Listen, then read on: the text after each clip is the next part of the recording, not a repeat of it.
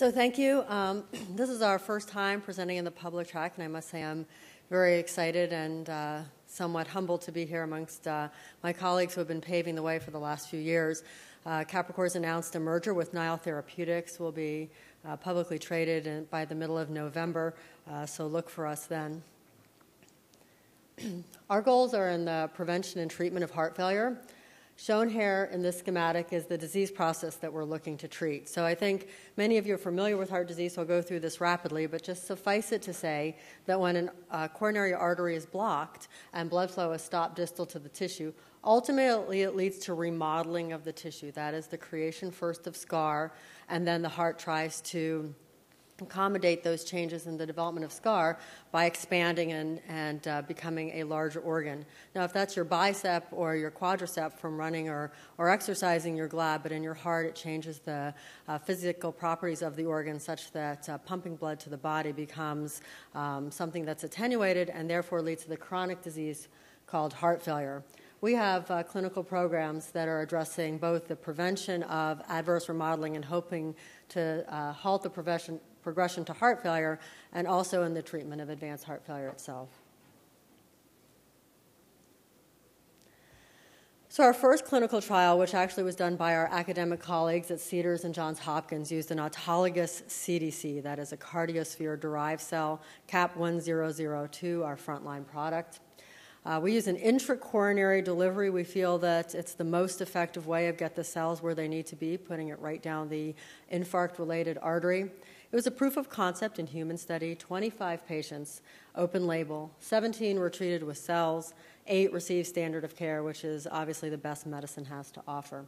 And the results of this, what we consider to be a groundbreaking study, was published in The Lancet in 2012.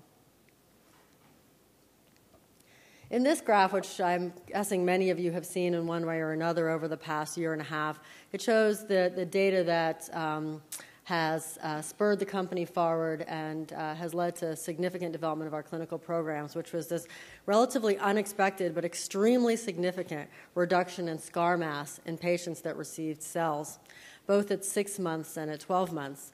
And as you can see in the flat bars shown on the left-hand side of the graph, the ones that are not hatched, you can see that the standard of care controls, although they got the best we had to offer, didn't do anything to reduce the size of the scar that was caused by that heart attack. On the right-hand side is what we consider to be the first proof of therapeutic regeneration.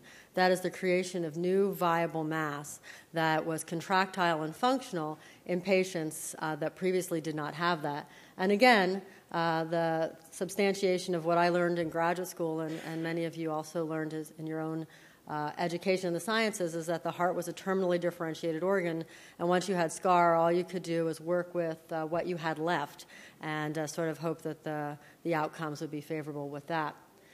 Now, we think that this actually will have a beneficial effect on clinical outcomes and have moved forward into later stage clinical trials to test that, but not with the autologous product, and I'll tell you about that in a moment. So how do we think our CDCs work? And actually think is probably an erroneous word in this situation, because we've published upwards of 50 papers in the literature from our academic labs and also from Capricor ourselves to demonstrate the mechanisms of actions by which we think these cells are working. Let me just briefly go through the laundry list with you. That's CDCs, CAP1002, secrete growth factors and cytokines that decrease apoptosis, that is the programmed cell death or suicides of cells that think that they're injured, ultimately leading to the increase in scar or dead tissue.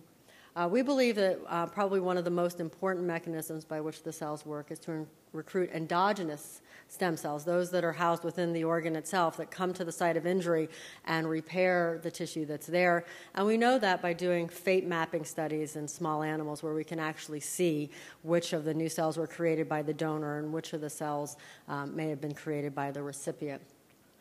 Cardiomyocyte proliferation is stimulated by these cells, probably via the mechanism that I just spoke of, as well as the release of paracrine factors, and the cells are angiogenic.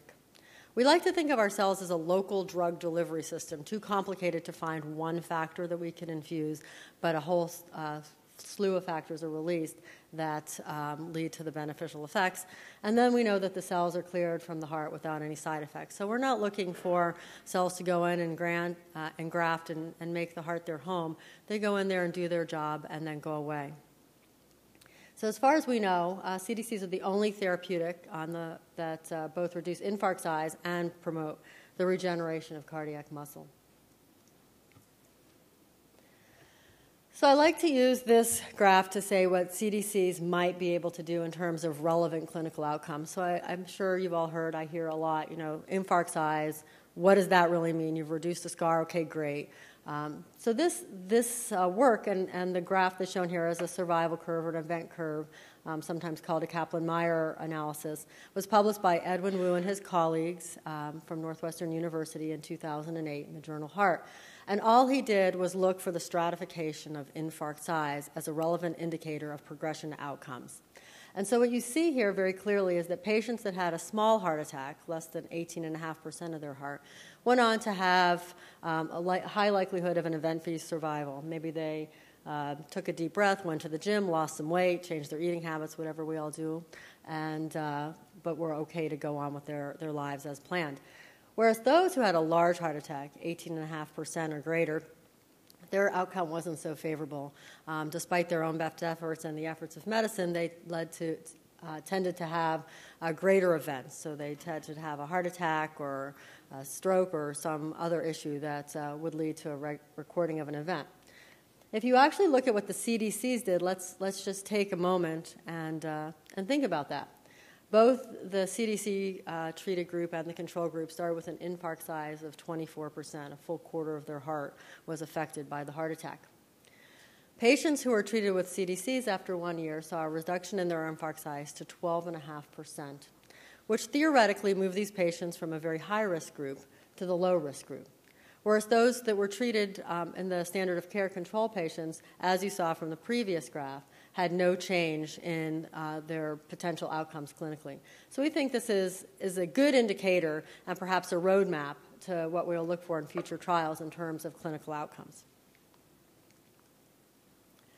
So I'm sure some of you have heard, and it's been in the press, and the previous speaker also took some heat because of our data a few weeks ago, that there's been some suggestion that perhaps the therapeutic regeneration that we believed we saw in humans was just some kind of error of the measurement. MRI, has its measurement errors. And so what we did is, obviously we couldn't go back to the people and dissect out their hearts, but we could definitely do a validation study in animals.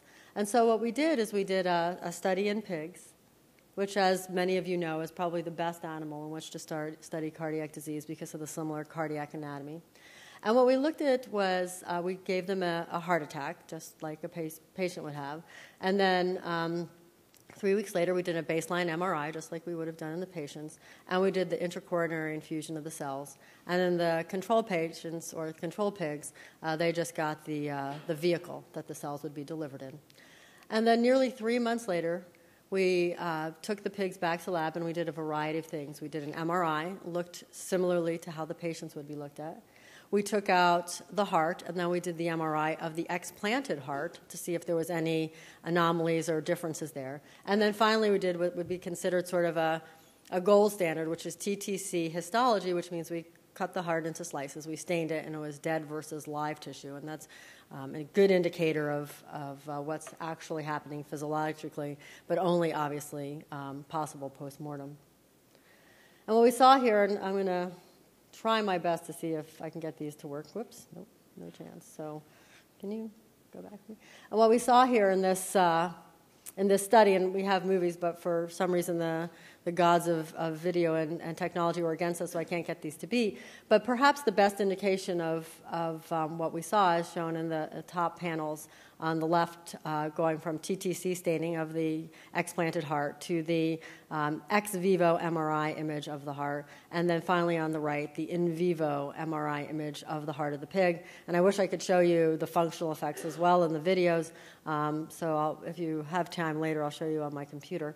But what you can see is such a marked difference in the treated versus the controls, as shown as evidenced by the graph at the top. or the figures at the top. And it got to be so much so that the fellows that were reading these could actually tell whether they were treated or control, independent of whether they were blinded or not. It was so evident that the scar had thinned and there's a band of healthy tissue surrounding the scar. And this is just, again, showing sort of the same thing, again, sort of in a sequential slice manner, and I'll bring up all three so we can preserve time. And again, I think it's very clear to anybody who looks at this that even in looking at the sequential slices, the generation of new heart tissue is evident in the treated heart. So we, think, of course, this is not in a person; it's in an animal model, but it provides for us good validation that what we think happened in the people in terms of therapeutic regeneration actually did occur.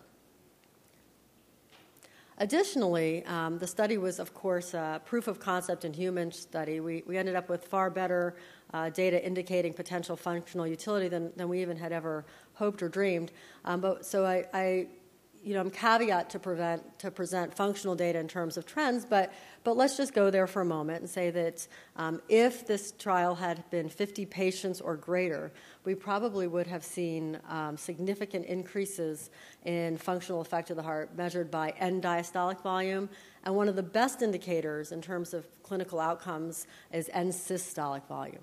So we're thinking that in our next sets of clinical trials, which are obviously much larger and powered for these relevant endpoints, that we'll be able to see that there's a good functional effect and lead towards clinical outcomes of the cells in human beings. Okay, so now we had this, what we thought was really amazing data. I think I've convinced you that at least these cells are worth looking at into the next generation of therapeutics, but we felt that the autologous model was just not an appropriate business model nor an appropriate therapeutic model. And when I use this as an example, I always ask people in the audience to think for a moment. You've had a heart attack. You're feeling vulnerable. You say you're going to sign up for a trial, which might make you better. You go home, you come back in, you go to the cath lab. Okay, we always say a biopsy is a non-invasive, safe, minimally invasive procedure, no big deal. But you have to put on that awful gown, lay on a cold table, you're sedated, you lose a day of work and life. We take your biopsy, we take it back to the lab. You're happy that you're going to get your cells. We have some type of a manufacturing problem. There's a sterility breach. There's a growth problem. There's all the different problems that QA/QC can prevent. But despite your best efforts with an autologous therapy, you're out of luck. And then you, the patient, get that phone call saying, we're really sorry, you can't get your cells. We just didn't want to be making those phone calls. And so we decided to move on and look at an allogeneic model and asked the FDA if we could do a study in human beings using the Allogeneic CDCs. And the FDA said, okay, absolutely, after you show us that the cells are safe and they work as well as the autologous. And we did that. We went back to the lab and we did a large animal study again, and we showed, most importantly, that the cells were safe. They didn't cause a clinically relevant immune response in the pigs, and that they worked as well as the autologous cells. And that gave us the ability and the motivation to move forward to our clinical trial, which is called ALLSTAR. And just shown here, and I'll go through this briefly because I think I'm probably running short of time, how sort of the process by which we manufacture these cells. So we start with a donor heart. The master cell bank is created from what we call explant culture, so the heart is minced up into tiny pieces. The cells that bud off become the master cell bank. When we want to make lots of drug, we pull a tube out of the freezer and go through the cardiosphere step, which is actually an independent product in and of itself that is not in clinical trials at the moment. And then ultimately it's plated into a single monolayer so that it can be safely injected down a coronary artery at a dose of 25 million cells, and frozen and placed into this bag that you see here on the far right of the schematic photos, which it can be pulled out of the freezer, thawed on the bench, and injected into the patients. So just to talk briefly about ALLSTAR. ALLSTAR is our phase 1/2 clinical trial. Shown on the left are sort of the bullet points of information regarding this trial. Ejection fraction inclusion criteria of less than or equal to 45% by any modality. In this trial, unlike CADUCEUS, we used infarct size as an inclusion criteria because we know the bigger the infarct, the greater the potential effect. We're using a dual cohort model, so we're treating patients that are just like CADUCEUS, 30 to 90 days post-MI. And then we're also trying to see if the cells can have an effect in more static scar, moving towards a heart failure model, those that are 90 days to 1 year post-MI. The phase 2 is randomized, double-blind, placebo-controlled. This time the FDA is letting us blind our patients so we can actually look at the difference in a very statistical fashion. We'll be doing the phase 2 trial in 20 to 30 sites in the U.S. Using Allogeneic, taken from the donor heart CDCs, and again, same delivery method, intracoronary. The phase 1 trial, which I'm happy to report completed today, had 3 sites, Cedars-Sinai, Minneapolis Heart, and Scripps came on just a few weeks ago, mostly in anticipation of phase 2 starting in about a month. The phase 1 was 14 patients with a 1-month safety endpoint. All 14 patients now have been treated. We expect after DSMB approval to be able to move into the phase 2. The phase 2 is powered to achieve infarct size reduction at 1 year. That would be our efficacy primary endpoint. But we'll be looking at the data at 6 months at a variety of secondary endpoints, including infarct size, and then encompassing LV structure and remodeling, LV being left ventricular global function, such as ejection fraction, the patient's symptomatic status, and biomarkers. And the biomarkers will have dual utility. Not only will we be able to see if they go up or down in our patients, but we'll also potentially be able to use them as indicators in the future of whether the cells are doing their job. So why do I think that Capricor is well positioned for success in the field of cell therapy? We have a unique mechanism of action. I've talked to you about therapeutic regeneration and shown you at least an indication that may be the case. We have an off-the-shelf, thaw on the bench, deliver to the patient easily product. We have a stable supply chain, so we know that the donor hearts will never delay the critical path to manufacturing or patient treatment. The manufacturing is a scalable model, and we've really brought in sort of the best that we can find with Anthony Davies actually in the audience today and on a panel this afternoon to help us build out pre-commercial manufacturing. I actually believe that manufacturing and clinical need to be developed along the same trajectories such that you can never hit the door with a good clinical product but not be able to deliver those many hundreds of thousands of doses that we anticipate we'll need when we get to market. We have a broad and developing intellectual property portfolio, both by our licensors at Hopkins, Cedars, and Rome, and ourselves. And we have a really stellar and amazing team that I feel privileged to come to work with every single day. Just briefly, the merger highlights. I mentioned this at the beginning. The company will be Capricor Therapeutics. We anticipate the merger to close at the end of November, middle of November of this year. The structure of the new company will be that 90% of the company will be owned by the Capricor shareholders and 10% will be owned by the Nile shareholders. I will continue to run the joint company with the executive chairman as Frank Litvak, and we'll maintain our Capricor board with 2 Nile directors joining, and it's currently trading as an over-the-counter stock. We plan to uplist to NASDAQ as soon as situation and ability allow. Okay, thank you very much for your time today. I appreciate your listening.